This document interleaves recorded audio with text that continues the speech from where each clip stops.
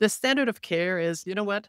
This is what we can do, and it's going to be considered acceptable. So, for example, there's a little bit of a problem with the mouth. You can go to a specialist and they're going to do an MRI and you're going to have a $3,000 bill. Or we can do a dental x ray and we're going to pick it up for $150. The Mm. standard of care is $150. We could do it like that. The gold standard, we took the best equipment, we used the best protocol to see the whole thing. And that's what I asked my clients, what do you want here? And they said, I want the full gold standard. And then another client says, no way, can't afford it right now for whatever reason. What are my options? What is the best option? And what is plan B and plan C?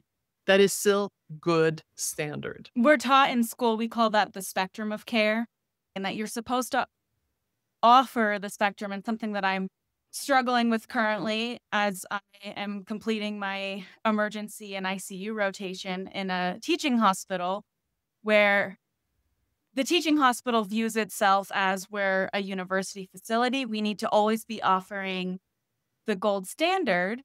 I feel very differently about the way the university could be practicing our emergency care.